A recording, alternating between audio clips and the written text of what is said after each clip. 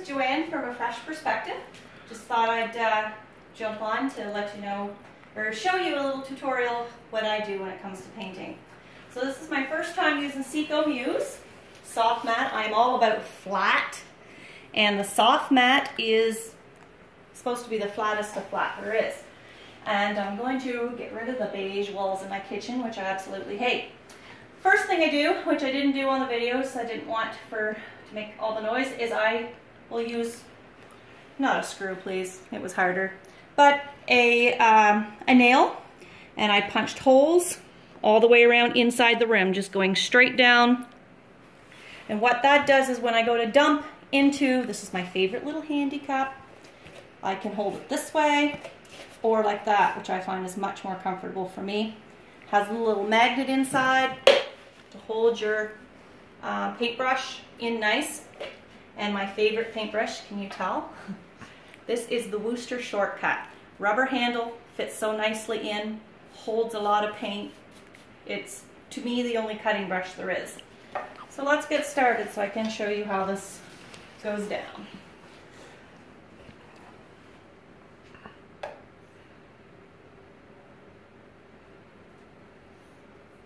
Naturally, when you're on video, you're going to make a mess.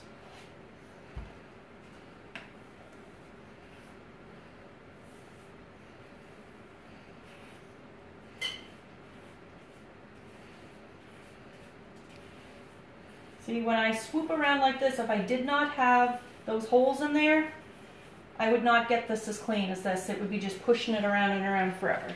So by having the little holes in the rim, I'm able to put the paint back in the can where it belongs. There we have that.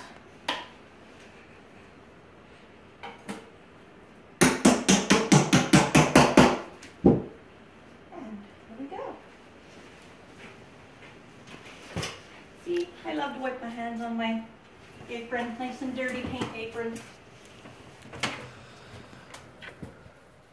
So you just get your brush, not too loaded. I kind of just smash it against the sides like this. It just squeezes out the little access without taking too much off. And then I just get a feel for the,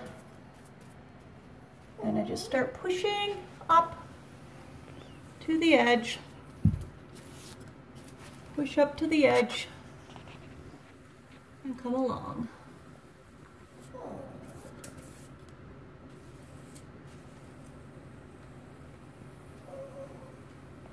The previous mess on the ceiling was the previous painter, not me. Just had to say that.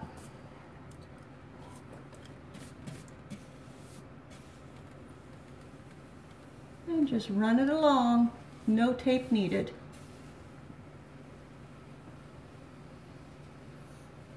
And what I like about this is that you can get it loaded.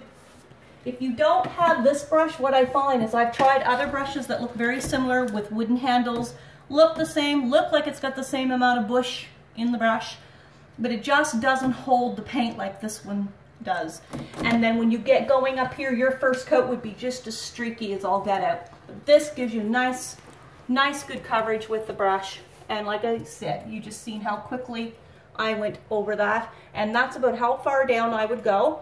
I trim all the way top and bottom, trim out everything, and then I do my rolling afterwards. So I'll jump back on here, give you a little quickie on how I roll. And other than that, we'll talk to you soon.